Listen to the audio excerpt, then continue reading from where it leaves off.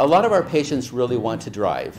And driving represents to them being more independent. It represents not having to depend on other people, maybe to call.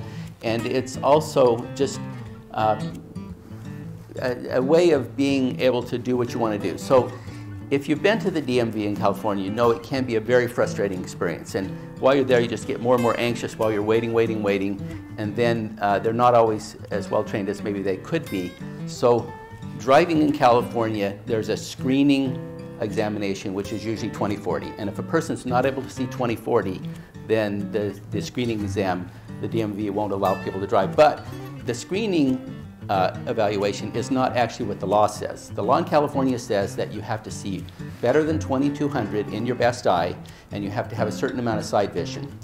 And California allows people to drive with what's called a bioptic telescope. So what is a bioptic telescope? It's taking a regular pair of glasses where you look through the regular part, and on the top of these glasses there is a telescope. So let's say you're driving down the street. You can see cars, you can see people, it's in the daytime, but maybe you can't see the signs or the traffic signs.